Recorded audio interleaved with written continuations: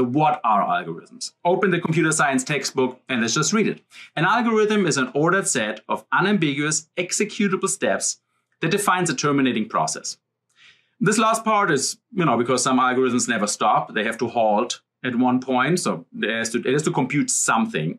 But the majority of the most important part is that an algorithm is an ordered set of unambiguous and executable steps.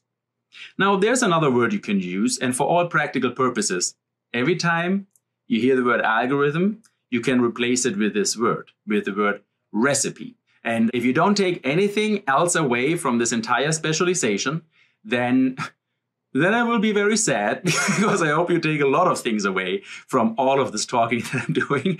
But if you don't take anything away, replace algorithm with recipe, and it tells you a lot about what's going on. A recipe, basically. So here I have a recipe of how to bake a cake. It's a terminating process. I compute something, or I bake something. I bake a cake.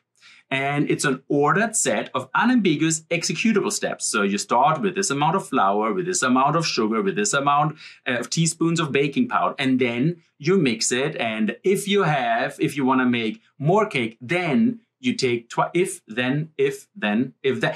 you want to make it a little bit more baked, then you keep it in a little bit longer. So there are different subroutines that you can change, different if then coding clauses, but that basically tells you what an algorithm is. It's a recipe.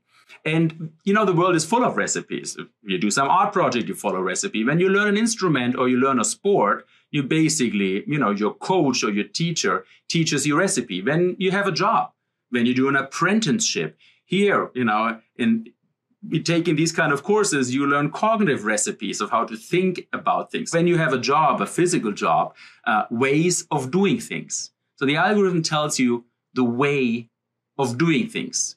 Now, if they become very important, then we make them more socially collective. For example, culture is a collection of ways of doing things. If you go to one country, you might give for example, if you go to Paris, a man and a woman give themselves a kiss on one cheek. If you go to South America, in Chile, you give a kiss on both cheeks. Here in the United States, if you do that, you will go prison.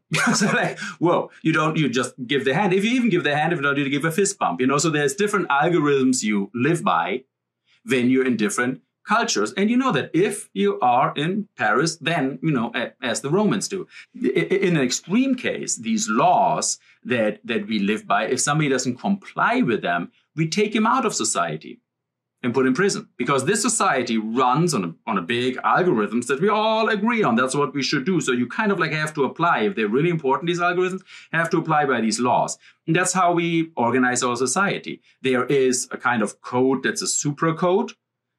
For example, the Constitution, that organizes how also other algorithms run, but it's algorithms all the way up and all the way down.